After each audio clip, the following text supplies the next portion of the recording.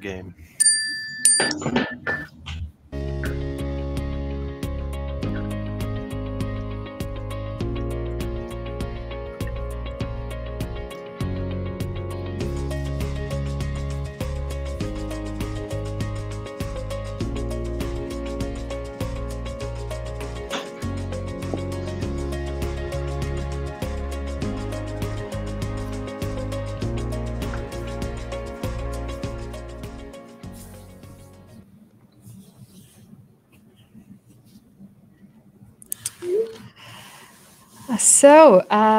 Hi everyone. Welcome to Loio's 6th educational webinar. And this is actually incredible. And I would like to thank all of you for constant support and constant interest in our events, because you actually motivate us to create more events like this and to invite more speakers and cover more interesting topics. So thank you so much. And before we actually jump into today's event, I would love to tell a couple of words about our product Loio, which is a contract review software. So if you want to save some money, save some time, and if you want a tool to be able to help you to spot some possible issues in your contracts, etc. So Loio could be a choice for you. So if you have any issues or pain points in your contract review process, you can book a quick call with me or one of our team members, and we would love to listen to your questions and possibly help you resolve your pain points. So our team will actually send a link for booking a call with us in live chat. If you have any questions, feel free to book a spot with us.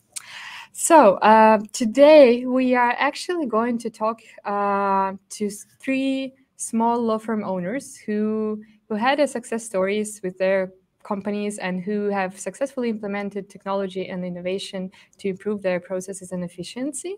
So let me introduce our wonderful speakers, and let me start with Joshua D. Brinen, the founder and the owner of Brinen Associates, a New York-headquartered planning and transaction-oriented boutique law firm operating internationally. Welcome, Joshua.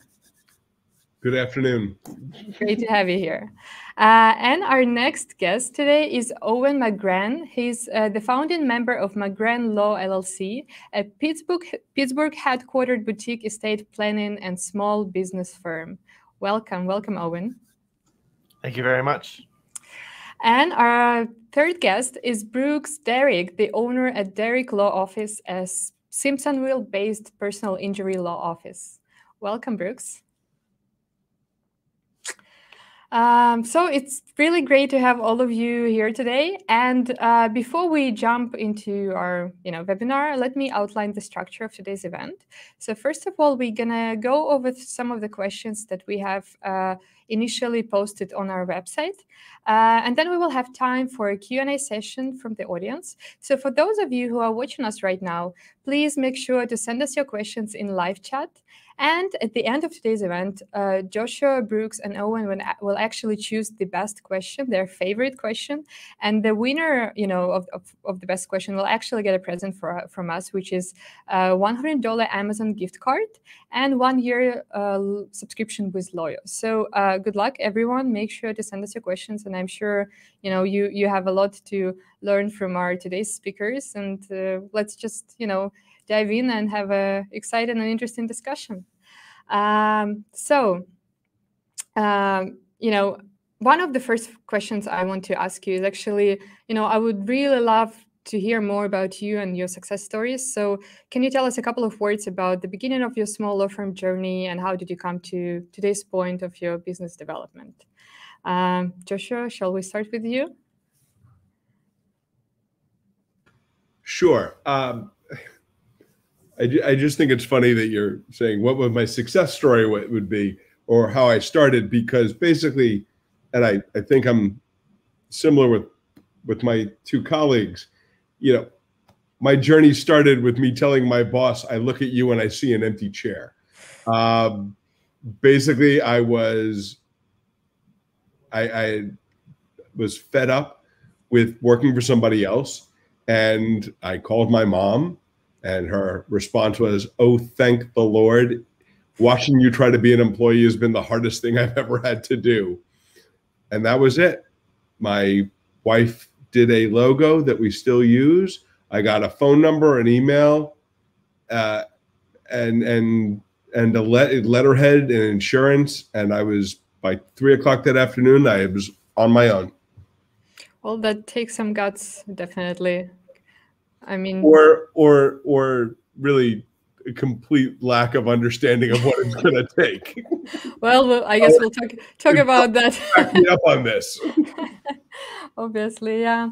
Well, thank you, Josh. Owen, what about you? My journey it has a lot of similarities to Josh. My last review included the phrase insubordinate, even if usually correct.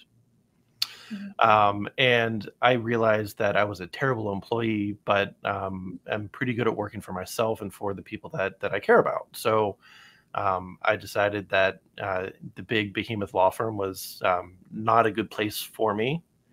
And so I broke out and started my own place. Ran into a bit of a hiccup in that I got seriously ill and almost died a couple of times. But one of the things that instilled in me is a sort of ruthlessness about doing only what I want to do. And it's enabled me to shape my firm in the image of the kind of impression that I want to leave on my clients in the world. Thank you, Owen. Brooks, now it's your time to tell us your story. Well, my beginnings of my own firm are kind of similar to Owen and Josh's, but unlike them making the decision and realizing that they were a terrible employee, I learned that from people that were working above me. I had a fantastic job. I finished law school in 2007. I had a fantastic job at a fantastic law firm with fantastic people. But I was in a very weird personal place with, I was going through a divorce. Somehow I was going through a divorce during that year of taking the bar exam. And I was a horrible employee. And the next thing I knew, I was walking down the street in Charleston, South Carolina, trying to figure out what the hell I was going to do. And I walked into a buddy's house or a buddy's office, and he pointed me in the direction of a book. And I started reading that book, and just like Josh, next thing I knew, I had a website and a phone number, and rented some space and started on this journey. And that was, I don't know how long ago it was, 2008. So whatever that math is, and here I am. Well, it's the best thing that ever happened to me, but it was shitty. I'm sorry, crap. It was really crappy at the time. Sorry. No worries. Wait, my good Southern tongue is speaking right. incorrectly here. If you're an attorney, it's the same for all. Yeah, it's all good. But for the record, you got out of law school in 2007. I got out in 97. So I got out. How great you are. I got out in 99, right when all the jobs disappeared. Oh yeah, no, same. Well, anyways, it seems like all of you are in a good place now, and we're having this discussion. So I guess, Brooks, why don't we continue with you, and maybe you could tell us, if you think that the narrative around being efficient as a small law firm getting stronger, and why do you think it's important for small law firm owners to be effective and to drive their business to success?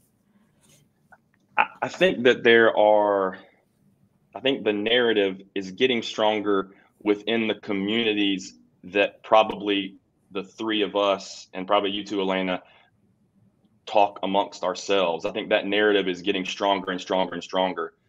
But I also think that there is a parallel group of humans that are still thinking about law firm ownership and law firm employees in a way of, let's just keep adding people and we'll make more money. Not really still thinking about the way that to practice law, or the way to draft documents, or the way to find documents or send letters or whatever. They're still operating in a 1995 or 2005 kind of mindset. But the narrative for more efficient law firm ownership is definitely getting stronger for the folks like us. I just think there's two different tracks. And And there might be some young lawyers that are in firms that are still on that other track that are trying to figure out what the hell to do.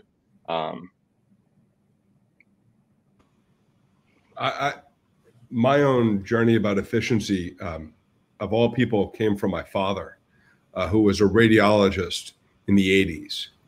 And he spent $4,000 or $5,000 on a typewriter, okay, that had a little screen so you could see what was being typed before you hit the button, and you could program it. And he explained to me that a chest x-ray, which is the simplest form of x-ray, okay, if it's positive, it's a custom job. But all negative chest x-rays are the same. So he programmed all of his negative reports to make his getting reports out faster. And so I've tried to internalize that in using technology to be more efficient, okay? A simple, what Owen would refer to as an I love you will, or a simple non-disclosure agreement. You can charge X on a flat fee, but it shouldn't take you this much time. It should take you this much time. Yeah, and then at least to get them the first draft. Now they have all sorts of bells and whistles they want. Like one thing I now realize I have to do for an NDA that I was working on this morning was I have to consider alternate collaboration platforms like Slack, which I had to go, yeah, Owen's nodding. I had to figure out what Slack was, okay? And then I had to explain it. But that kind of, whatever can be productized, okay, should be productized. And that's where things like Loio and other add-ins to Word are huge. Thank you, Joshua. And we're actually getting to our main conversation topic, technology and using technology, as a small law firm leader. So Owen, perhaps you could share from your perspective, why do you think it's actually, becoming important to utilize technology for a small law firm? Well, I think that there are a bunch of reasons, but the most paramount to me is when I stepped back and really thought about why clients would go with a smaller law firm versus, a monster. I realized that clients want to work with a small law firm because they want to work with somebody that they can actually know a little bit and get in touch with when necessary. And if, part of my practice is estate planning, if all I'm doing is sitting and drafting documents, I'm not attending to my clients the way that I should be, right? So the automation that I've put together for my firm on the estate planning side, it enables me to spend my time where it should be, which is sitting with my clients, understanding what their issues are, going over the strategy for how to do things rather than just handing them documents. So for small law firms, I think that is especially important, to use the tech to enable you to do the things that only a lawyer can do, which is sit down and talk with your client, explain things, hear what they are saying, what they need, what they want, what they fear,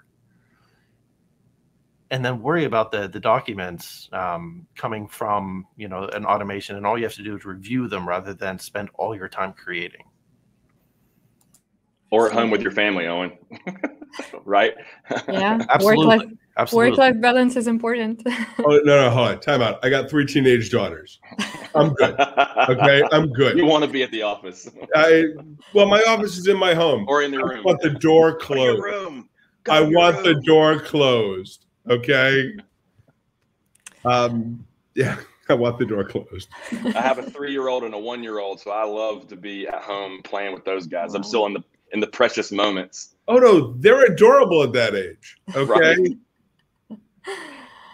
Right. Great. Well, Joshua, in one of our personal conversations, you actually said that you saved a considerable amount of time and money using, contract review technologies, even such as Loio.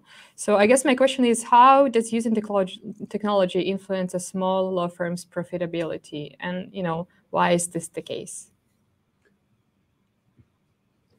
My job, like Owen, is not to sit there, since I'm older than these guys, with a ruler, okay, going through a document over and over and over again. Okay, I was never good with the secretary because I type 90 words a minute. Okay, I think the best secretary I've ever had was 75, but I'm 90. Okay, with accuracy. So having an assistant was never helpful. Okay, being able to offload these menial but necessary tasks for things that are relatively straightforward and even 75% productized means that I can say, okay, little program, go do that over there on that screen. I'm going to do something on this screen and answer an email or do something important while billing on that third screen. And it's very important. You need to be able to leverage your time because there's only 24 hours in a day. And you know, you got to sleep sometime, no matter how many times I'm, you know, knocking back tea and coffee all day. So offloading these menial tasks is very important. Yeah, exactly. Offloading these menial tasks is very important. Okay. Also because clients don't really like it when you bill them to go over the 5th draft where you're just, yeah, I'm just getting a lot of nods from Owen.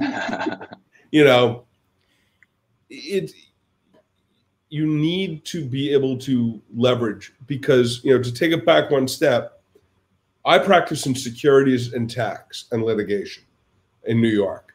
Okay. The biggest of all big firm kind of meccas. Okay. In the 80s and even the 90s, I could not compete with those large law firms. In 2021, I can compete on ideas because execution using, you know, technology and be able to produce an A- version of the A+ product is incredible. The last registration statement I put in, which normally takes months to get through, I got done in using Loio, got done in 5 days, one of which was Thanksgiving. Client was over the moon. Right, and I think one of the things that you point out here, which is important for small law firms, is the tech evens the playing field for small firms in a way that even 5 years ago wasn't the case. So what you're able to do is leverage the tech to be able to punch way above your weight class. Oh, yes. Now, traditionally speaking. And it just becomes a competition of ideas. Right. You know, Right. And I'm sure you guys have noticed a lot of lawyers at big law firms are smart people, but they have the same ideas over and over again. And small law firms, the lawyers there tend to be a good bit more innovative, I think, in the way that they think about things.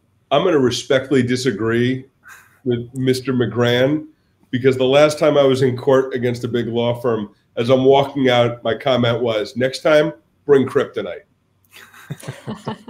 We don't have the resources that big law firms do. Okay. And to quote one of my favorite philosophers and musicians, Leonard Bernstein, all it takes to do great things is to have a plan and not quite enough time. So my position is that big law firms are a good place to maybe get trained. But if you really want to get into it and do what we do, you know, you definitely need the technology to punch in that weight class. But it's all up here. And I think the small firm people generally are better here because we have to do more with less. I agree completely, right? So the importance of the tech is that it gets us on the platform where we're able to, it becomes a fair fight because the resources are no longer the critical aspect of, how a case is going to go, or, Oh, absolutely. And that's one of the things that I found so heartening, as I've instituted, more tech in my workflows and the way that I do things, is I no longer feel like I'm fighting with a hand behind my back. I think for me, the secret sauce, I'm a personal injury lawyer, so all of my cases are contingency fee, but this also could ring true for a transactional lawyer too. The secret sauce is getting from start to finish in the fastest amount of time, or at least from start to determination of whether or not we can finish it now. Like for me, getting to a point where I can make a settlement proposal, or getting for Owen, getting to the point where you can present that first draft to the client, right? That's when we all can actually make money, bring that money in, or earn that money, I guess. And technology for us closes that gap. Like, I want my cycle time from the time the person walks in the door to the time that I can potentially send a settlement proposal out. I want that to be as small as possible. Or I guess maybe even more dependent upon they finish treatment.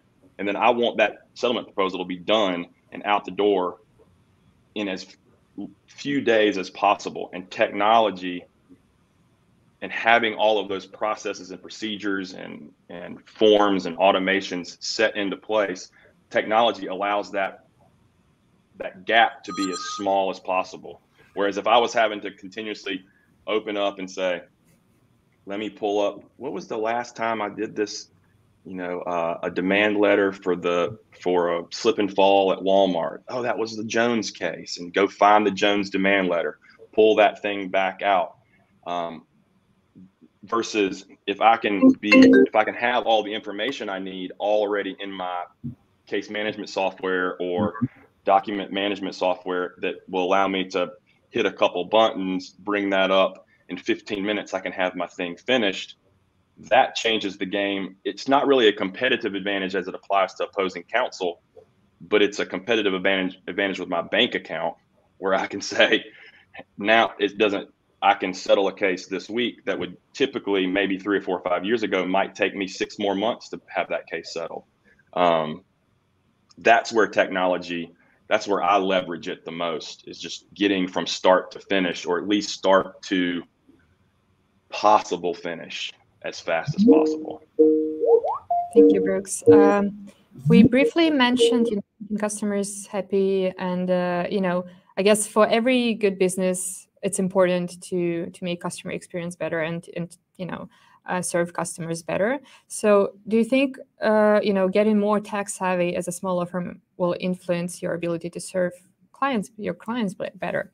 Brooks, why don't you go on and answer that question as well?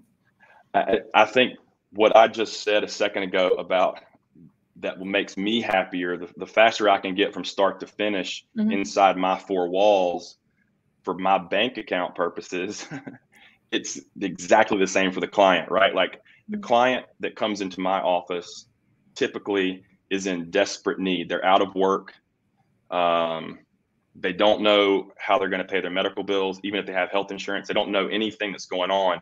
And the faster that I can get answers to them, which I can use technology through previously produced videos, email campaigns from inside of our office to keep them informed about the typical process, right? And then outside of that, with our document generation, things like that, we can get them to the point where we can hand them a check faster. And that is always what clients want. Clients want whatever they came to you for, they want it done as fast as humanly possible, or as fast as computer possible, if we're talking about what we're doing in here today, right? So, like, it not only makes your law firm more efficient, but in that efficiency comes happy people who will gladly go click on Google and give you a review, which is the driving force for all of our business nowadays. So I think they're hand in hand, or hand and foot, whatever the right terminology is. Thank you, Brooks. Owen, would you like to add anything? Well, I think that Brooks is spot on with most of this. It's the the quicker that you're able to turn around good product, right, the happier client's going to be. But I think there's another step also, which is if you're able to turn around that product faster while also paying more attention to the client, right, the more points of contact that are good points of contact with your client, the more likely they are to refer you to a friend or to come back for another matter or things like that. So, you know, I would much rather have the conversation where I'm saying, hey, we're doing this, you know, here's the update. This is really good, as opposed to, you know, 6 weeks after, you know, an initial strategy session for, you know, a startup company, say, so where's the operating agreement? What's going on? Right? Can I get an update, Owen? Can I get an update, Owen? Right. Can I get exactly. an update, Owen? Can I get an update? So if you can process the tech workflows, you can be in control of that narrative in a way that otherwise you're just reactive. Thank you, Owen. Joshua, anything else from you on making customers happy by using technology? Again, I can only express this with a little bit of humor, which is I am exceedingly fat and lazy. Okay. Because I mean, obviously Brooks is there at a standing desk. I can tell that. Okay. Y'all can see exactly. He's at the standing desk because that man's a hunter. Okay. But Owen and I are much more similar in that we're lazy. I don't want to go to court and I don't want to go find new clients. And the fastest way, right? So the fastest way to do that, if you're fat and lazy with a nice glass of tea with a little bit of honey, is whiskey. Is there whiskey in there, Josh? Is there whiskey in there? Oh, it's just honey. The bourbon's behind me. I got drafting after this, so I can't drink and draft. That's a rule. Friends don't let friends drink and draft. But no, it's you know, client experience is very important. And I think this is probably more Owen than Brooks, is that essentially I am much more like Frankenstein. I'm working on this huge operating agreement, and I'm working with a law clerk. I'm like, all right, well, pull from this, pull from that, and so you get it all together and you get it all organized, and you're like, and it looks like garbage, and you can't show the client that. So if using technology to leverage that, and even if it's all wrong, and it could really be all wrong, it's a first draft.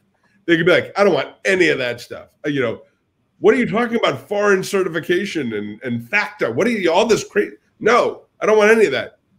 But it looks right. Okay. And just like I'm sitting here, you know, in a vest and a tie and a collared shirt, where this morning I was in a Hawaiian shirt, shorts, and a t-shirt that said, do not anger the volcano god. It's got to look right. That's when you open up your shirt right there and say, do not anger the volcano god. I'm sure. Do not anger the volcano god. But, you know, I mean, it's all about customer impression. Okay. And I mean, don't get me wrong, we got to do it right. But it's so much in law, you know, doing it the right way is almost more important sometimes than being right. And I think Brooks will back me up on that as a guy who litigates all the time. If you do it the wrong way, doesn't matter if you're right. You can have a busload full of nuns to swear on it. The judge don't care. Thank you, Joshua. Well, maybe you could continue and actually answer my next question. And it's about, you know, modifying your business processes before implementing or adopting technology. Because, I mean, we understand it's based on your answers, it's important to implement technology, but what about the process of implementation? Do you need to make any changes to your business? It's all organic. A lot of the push for my firm was pandemic related initially. And actually before pandemic, my senior associate in litigation, who I've known since the first day of law school, she was a night student and I was a day student. And she and her husband worked for me my entire career as litigators. She broke her foot in January excuse me. She broke her foot in January of, no, I'm sorry, in September of 2020. No, sorry, 2019.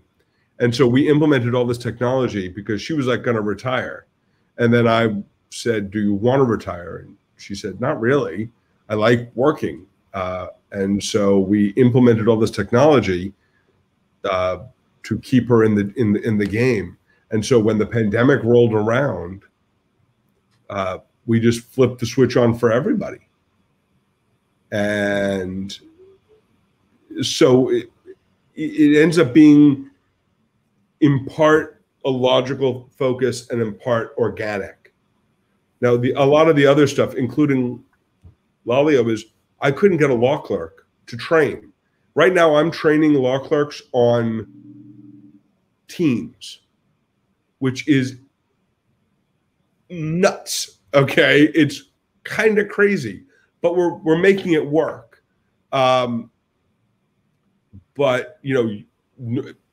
Owen, and I don't know about Brooks's office, is normally law clerk comes in with a draft.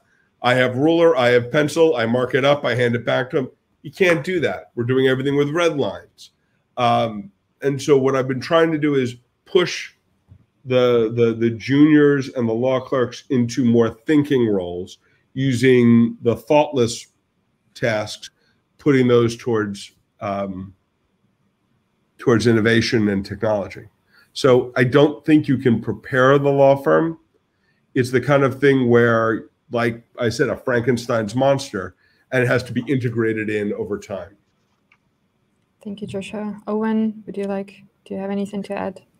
Yeah, I think that, Josh is right. If you think you're going to have a plan, that plan lasts for the first 2 days, and then you realize that the plan isn't going to be sufficient, and you have to sort of grow as it comes.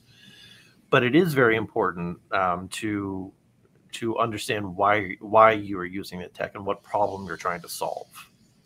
I think it's really common for people to look at some app or program or something and say, that's amazing, that's going to solve all of my problems. But if you don't really know what your problems are, and that's just a sort of abstract notion of things aren't the way that I want them to be right now, there's no program or AI or automation that you're going to be able to put in place that solves an undefined problem. So, one of the things that I've seen colleagues of mine do, they go and they find the new shiny object and they say, I'm going to use this, without really understanding why or what they intend for that product to do for them, what kind of issue it's going to solve, either for them as an attorney or for their clients. So, I agree with Josh 100% that a plan, as far as the implementation, isn't going to work. But you have to understand, I think, or have enough self-knowledge about you and your firm as to what you want the tech to accomplish.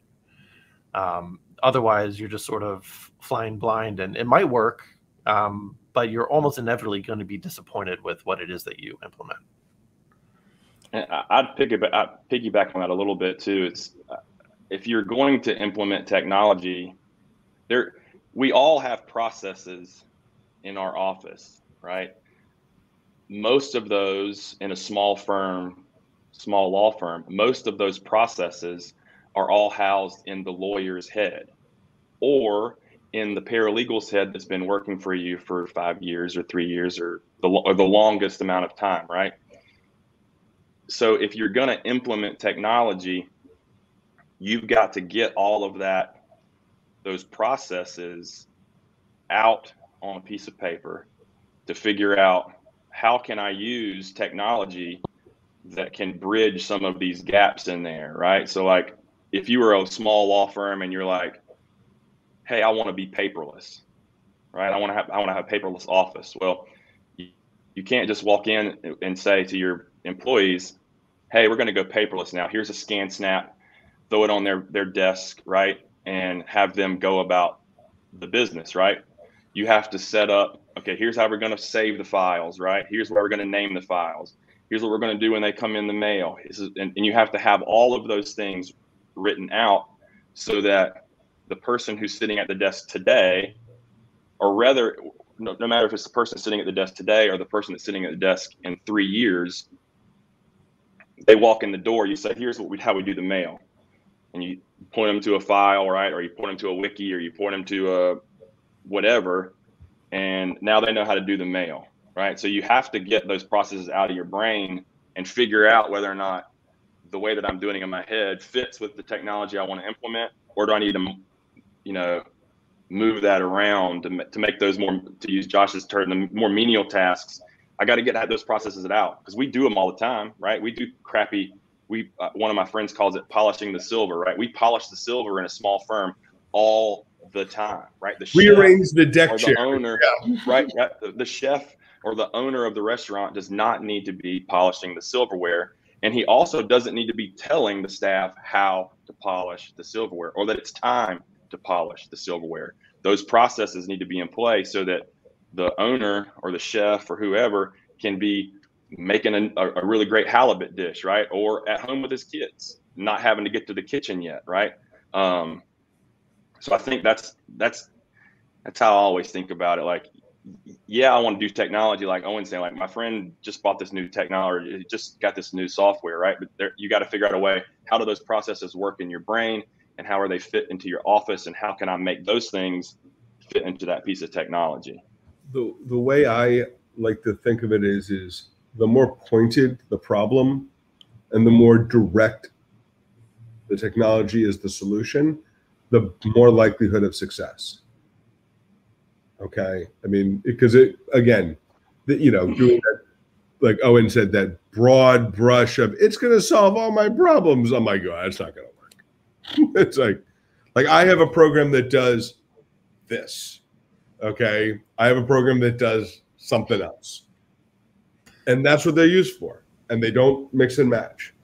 Right. I mean, I think that's an important thing, that the more things that a software or program claims to do, the higher the likelihood that it's not going to do any of those particularly well, right? Just like lawyers. Just like lawyers, absolutely. You know, and not through personal injury. Right.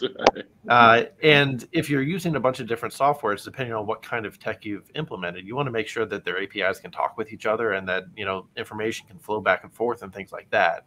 Not all do. And, you know, if you are deciding among several different tech platforms or applications or things like that, if they don't all talk to each other, you have to figure out, okay, which one's most important to me, and then go find other programs that are going to speak the same language. You see, I'm lucky in that I run my entire firm off Macs. I have for 2003. Nothing works for them, so it's perfect. They all work great. You know, they all work poorly together, so it works. The advantage is that when my systems go down, I unplug, I count to 10, and they mostly always come back, even including after Hurricane Sandy, where my 15th floor office got flooded. Okay. Well, I did get flooded, but there's no electricity in Lower Manhattan. I'm sitting in my car, and all of a sudden, my practice managing server comes back on because they turned the lights back on, and it rebooted. Perfect. Well, thank you. Thank you for sharing. I guess my next question would be about involving your team in the process of technology implementation. Let's say you have a paralegal or an associate. Should you involve them, you know, in this process, or how should it be settled? I can give a quick answer to that. If you don't involve your team, it will not be implemented. Period. I would like to piggyback in that and go, I work with a bunch of Luddites. I got them using the billing program and the practice manager.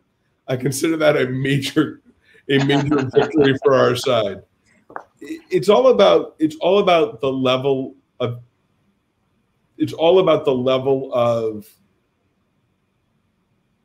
comfort with technology. As I mentioned, you know, I have an associate who's my head litigator who basically is old enough to be my mom.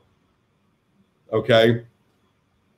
She remembers a time before computer. She remembers a time before television because she lived in Appalachia. Okay. But what made her adopt technology was pain. Okay. Give up the job or work remotely. So to some extent, and understand, I'm the most tech savvy guy in the office. So I've done tech support for the last 2 years of the pandemic, but it's pain. I don't necessarily agree that you should make it their choice. You make it painful for them not to do it. And then they will adopt a more adoptive attitude, if you will. I think also showing them kind of how it's going to make their, you gotta have like, I guess a kind of a double-edged sword, or show them two things, right? You gotta say, this is gonna make your life and our life a lot easier and simpler. And to go along with that, if you do adopt this stuff and start using it, it's also not going to cost you your job, right? Because that's sometimes what people think, that when they, oh, we're automating all these letters, right? This is all I do every single day is write these letters, these 10 letters, right? Like, and now we just click a button and they all get done, right? So they think you have to paint those two. This is going to make our lives easier. Your job of reviewing and whatever the case may be is going to be a lot easier, and you're going to get to do different stuff, right? Like, you're going to have more space to think, more space to plan, more space to get me coffee. I'm just kidding. But it's a technology when it comes to your employees can be a double-edged sword, where you're making their lives easier, but you're also potentially threatening their job by technologying it. Yes. I guess next logical question is, do you think that, the embracing technology in your company actually affects your hiring process? Yes. Owen? Yeah. Going back to what both Josh and Brooks were just talking about, it's much easier to get people to buy in if you hire them when they've already bought in.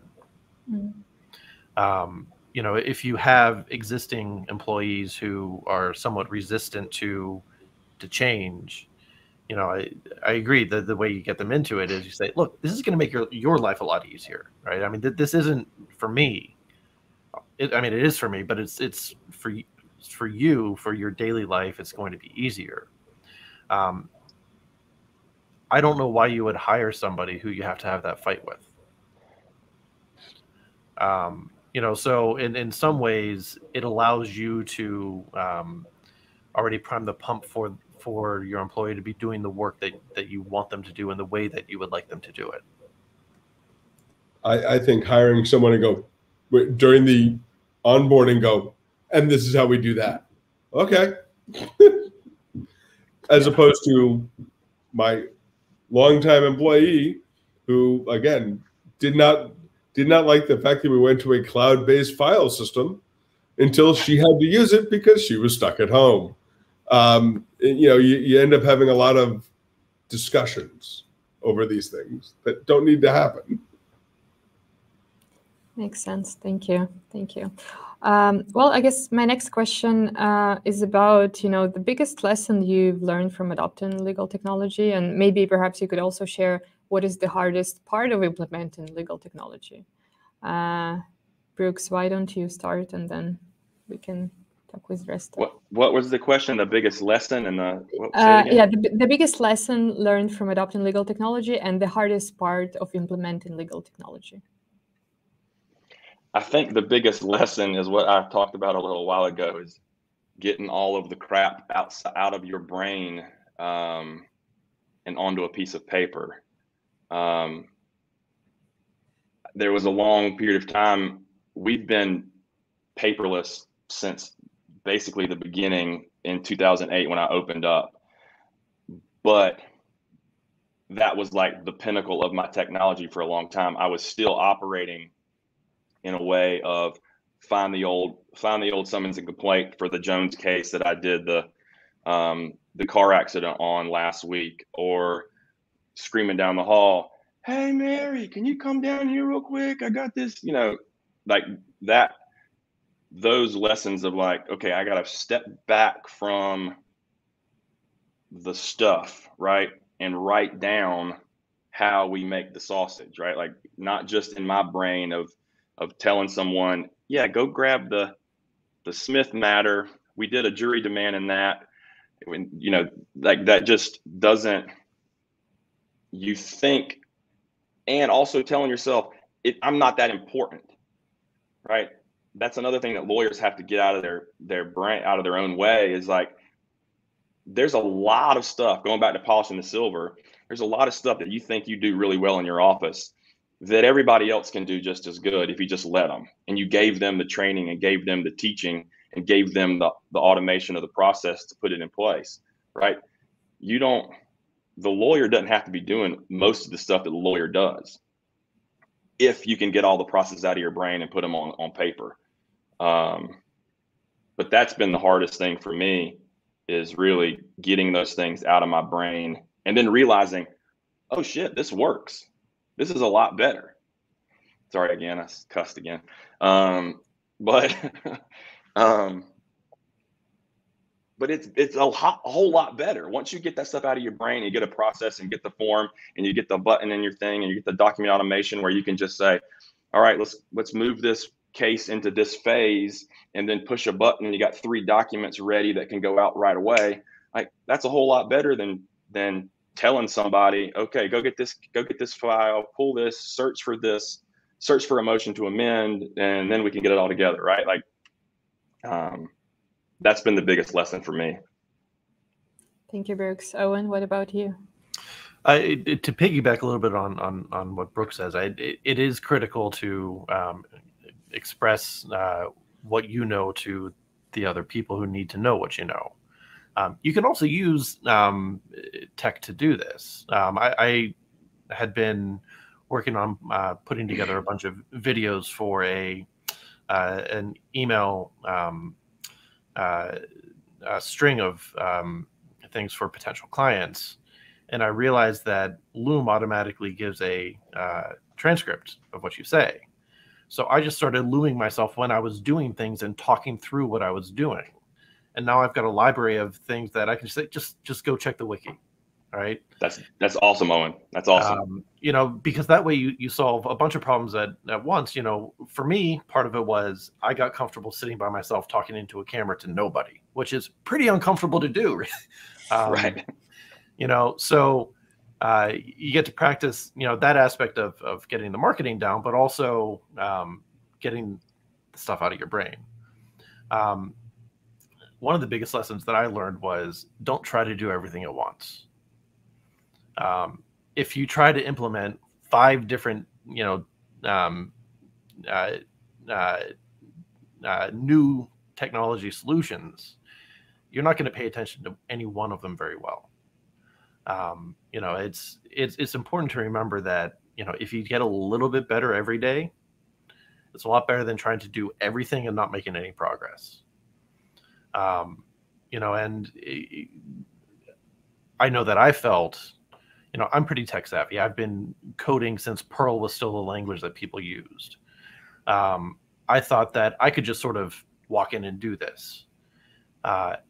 It turns out I already have 2 full-time jobs. I practice law and I run a business. I don't have time to sit and really spend all this time coding or implementing technology or figuring out the entire workflow all at once. Not unless, I ever want to see my wife again, or, walk to my dog and she looks at me and says, "Who the hell are you?" So don't try to fix everything at once, and find the most pressing things or start with the easiest things just to get a win and go from there. Thank you, Owen. Joshua, and a comment from you. I want to, again, build on what Owen said, which is technology is a lever. It's not a substitute. Or if you prefer, to err is human. To really screw things up, you need a computer. So by way of example, I'm working on a huge operating agreement for a client. I'm not letting my staff use the document production software because they're still learning. They need to learn the basics, and you need to learn the basics of what you're doing, and then build on that. Because you can't, the technology is very rarely a substitute for you. Okay, it's just going to free you up to do more of what you should be doing, which is the high value time.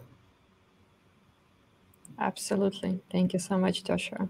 So I guess this is a good time for us to switch to questions from the audience. Let's see what we have there. The first question is from Jamie. How do you know which legal tech applications to use when there are so many out there and when your time and money is limited? Who would like to go with that? Owen, maybe you? I'll say, I'll go ahead, Owen. I'm sorry. No, go for it. You're already in the middle. Go for it. I would say get into, there are a ton of legal tech groups on LinkedIn. There are a ton of legal tech groups on Facebook, private groups. If you don't hate Facebook, or everybody hates Facebook, but if you don't hate it too bad and you're willing to do some private groups, there are a ton of private groups there. One that I'm a part of is the Maximum Lawyer Facebook group. They're a podcast and a fairly large Facebook community. You can hop in those groups and ask questions. Don't try to do research on all these things all on your own. You don't want to end up on, I don't know, whatever Capterra website or whatever website trying to make sense of all the 4.8 ratings, right? Just ask, even if you don't know anyone personally, like you don't have a friend down the street to ask, get on those social media platforms. Shoot, you probably could type in, hey, #law Twitter. I need help with the practice management software. I'm trying to do document management. I'm sure #law Twitter would come swooping in and help you tremendously. So there's a lot of avenues to figure those things out. I wouldn't rely on Google for that. I'd rely on, maybe your pen pals on social media or people you don't know on social media with hashtags and things like that. Thank you, Brooks. Owen or Joshua, would you like to add anything? There's certainly nobody to talk to in small town Simpsonville in South Carolina about what kind of practice management software to be using. So I'm not fancy like Josh in New York City, Oh, nobody wants to talk to you in New York City either. Okay. I would say to build on a prior point that we made, which is if you're going to be implementing tech, make it be pointed in the problem you're solving. And then unfortunately, you're going to kiss a few frogs. And that's what 7 days free trial is all about, which is try them out. Some things you're like, oh, that's going to be genius. Like 5 minutes into this, I'm like, no, delete, right to the trash. And some things you grow with. I've been working with Loio and I give them sample contracts to help with their AI, and it's going to be a trial and error problem. Thank you, Joshua. Yeah, I would add just one real quick thing, which is don't be afraid to reach out to other attorneys. Most of us are pretty generous with time to help other attorneys. I've benefited from that a lot. I've reached out to people I had no idea who the hell they were, right? And just from a quick message on LinkedIn or something like that, I was on a Zoom call with them and picking their brain. One of the things that lawyers are really bad about, but I think getting a bit better, is that we think that we have all these secrets. None of us have new ideas. We are just putting them in slightly different arrangements, right? So I think a lot of attorneys are going to be more generous with giving you the secrets than you might think that they would be. Thank you. Let's see our next question. Can you provide a specific example of tech helping, let's say for customizing NDAs, or how you use software to reduce contract draft iterations? Sure. With my estate planning clients, I have them fill out a pretty significant questionnaire. It fills in, depending on whether they have a trust-based plan or a will-based plan, 5 or 6 different documents that are put together with conditional logic. Depending on certain things that they answer in the questionnaire, it will trigger different provisions within the automated document. So, with something like an NDA, if you have either your client or, an assistant or something like that fill out a questionnaire based on the information that you get from the client, you can get together a pretty close NDA. And then there's always a little bit of editing at the end just to make sure that things are just so. But the power of conditional logic in these things is pretty amazing. So if you put in the time to understand the document and to understand the conditional logic, you can get 98% of the way to a finished product. Thank you, Owen. Shall we see our next question? Because I think we have time maybe for 1 or 2 more. Question from Brooke. Is it profitable and safe to delegate the technical transformation of the company to third parties? Joshua? I'm just going to go with, you're going to need help, but I'd be real careful about that, because I had a issue with a cloud-based system that didn't allow you to de-cloud base. And that basically meant that my poor little assistant, Jenny, went through every file and downloaded every document. And we reformed it, and it's what had to happen. I'd be very, very cautious if it looks and feels like a magic black box. Yeah, I mean, trust but verify, right? Don't ever just hand everything over and say, okay, make it happen. You need to be a co-pilot in the whole process. I was going to say 2 things there. First thing is make sure you back up, right? If you're using a third-party software, whatever that is, be intelligent and do some investigation about what their backup processes are like.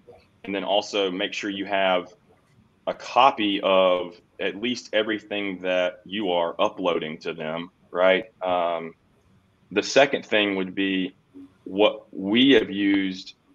I'm going to say third parties in 2 different ways. Third parties being a company, and then third parties being maybe a virtual assistant or someone else that's not inside the 4 walls of your business. And I use that 4 walls loosely, like your employees inside the 4 walls might be a home or whatever. But I have learned it's really great when you're shopping for a human third party that can help you move documents or review forms and requests and make sure things have been done or not done using things like Fiverr or Upwork, because you get to look at all these reviews and the writings about the humans and the work they've done over the last few years that you don't get when you are putting an application on, Facebook or Craigslist or whatever, and the human walks in and you get to do a background check on them, or you get to call their former employer who loves them. They don't give you the former employers that don't like them, right? But all those things are present online at Upwork or something like that. So there is the trust but verify. I think Josh said that. I mean, it was Owen. The flip side of that is when you're looking for somebody else to help you implement, because there's a lot of people out there that can help you implement different pieces of software, right? There's one of our friends has a company. She's a lawyer and has a legal support staff in Las Vegas, and you can hire them to do the work for you to get your practice management software to where you want it to be. So what Owen was talking about earlier, you don't have to spend time also programming. You talk to them a little bit. I think it's called like Legal Support Help, I believe is what they're called.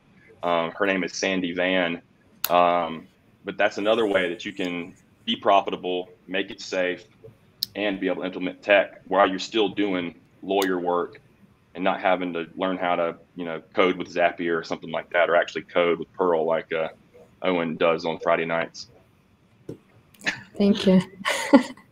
Thank you, Brooks. It's a great time, I'll tell you. We are almost out of time, but I think we have time for one more really quick question before we have to end. So let's see. How do you guard against hitching your wagon to tag that doesn't last beyond a few years and then leaves your practice in the lurch? Question from Jamie. Back up. Yeah. And I also think that's a boogeyman. I don't know if you do a lot of research on the front end and you're getting some of the things, you're hitching your wagon to a little bit more established company. It might be, sometimes people are like, I don't want to do this because I'm scared that one of these companies might fold. And then you don't actually commit to doing something that's going to move your practice forward because you have a concern about a potential problem out there. I would say research, talk to friends, talk to social media, find the right thing, do it, research, and then back up. So you're not left with like what Josh was when trying to get his paralegal to download all the documents. I will follow that on and say, it is just, this question really is just what scares us. The most important thing you can find is an off-ramp. If the software has an off-ramp, you'll be fine. Because it doesn't matter how big or small the entity is. And again, I'm going to date myself. Who here started their practice with Corel WordPerfect? Okay. I did have that at one point in time. Right. Okay. You had to, right? I think you had to use that for federal court, I believe, for a long period of time. You didn't have to. I'm right. You didn't have to use it, but it was so good about formatting that every litigator wanted to use it. And again, the woman, Martha, who I keep mentioning over and over again, to this day, she's been with me since 2008. Corel died in 2005, maybe 6. She's still, when she has a problem with Microsoft Word, I can hear her grumbling. And I swear I'm hearing her say, WordPerfect. So it doesn't matter how big or small an entity is. Any entity could go down in a hail of bullets, okay? Word could go down, okay? Don't let that stop you. Just make sure there's an off-ramp where you can obtain your data in some form or fashion. Yeah, Owen, did you want to say anything? Oh, only that, I agree with both of my colleagues here. The off-ramp is important. Do your research. Also recognize that some companies that look brand new, the people behind them might not be. Right? The people who were behind, so one of the programs or applications that I use is called Lawmatics. And it's pretty new. And I was really hesitant to use it until I realized that the team behind it was the team that created my case, which is one of the more established, practice management groups. And that gave me a lot of confidence to say, okay, these people actually know what they're doing. Right. So a little bit of research can give you that extra boost to actually make you comfortable enough. But again, as Josh said, you can't guarantee that anything's going to stick around. Even Facebook can go down. I mean, yeah. wait. That's a good one. Be so lucky. And the world was a better place for 5 hours. Every Monday it should go down. 6.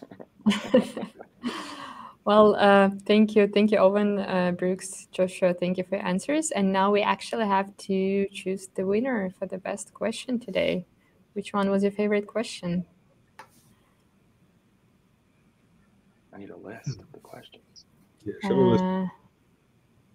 We had a question from, maybe we could look through them quickly. Let me see. I think we got so caught up answering them, we forgot what they were. Yeah, exactly. Let me see. Maybe our team can show them right now on the screen, one by one. How do you guard against hitching from Jamie? And then the next one, is it profitable and safe to delegate, from Brooke? And then the next one, can you provide a specific example of tech helping NDAs? How do you know which legal tech applications to use? I don't think we had one though. Did we? I like Jamie or Heather. Yeah, I like Jamie. I gotta tell you. All right, let's go with Jamie. Okay, Jamie, congratulations. Thank you so much for your question. And everyone, actually, thank you so much for sending us your questions. You've been really great and active today. And I know there are many more questions out there, and we will actually try to answer them a bit later. Maybe our wonderful speakers will also comment on those questions later, and we can do like a post or something on LinkedIn with the answers. So Jamie, once again, congratulations. And actually, can you drop a line to support@loio.com so that our team could get in touch with you and provide you with instructions on how you could get your present? Well, we actually have one more kind of secret contest. We announced it last time as well. But once again, you can have it. You can get a chance to win $100 Amazon gift card and 1 year subscription to Loio if you will suggest the idea for the topic of one of our next events. So all you have to do is go to our LinkedIn club, Legal Productivity Club on LinkedIn, and write an interest in non-trivial topics below our latest posts, and we will select a few ideas and do a poll or a voting and decide which one was the best. So we really want to learn, what topics are of the most interest to you. So go ahead and submit us your ideas. And Joshua, Owen, Brooks, thank you so much. This was such a pleasure. I mean, I had a lot of fun. I'm pretty sure our audience also enjoyed it a lot. And we've learned a lot from you. And this was really, really informative and insightful. So thank you so much for joining us today. It was really a pleasure. And tomorrow, we will make sure to send recording of this event to everyone who was registered for this webinar. And, I would love to encourage our audience to join our next event, which is going to take place on October 13th. And we will have the honor to chat with Sarah Weiss about tips, tools, and learning resources to write better legal content. So, unfortunately, I have to end. Owen, Joshua, Brooks, once again, thank you. Thank you so much. And I hope we'll get a chance to chat with you again during our future events. Thank you. See y'all. Thank you, guys. Bye.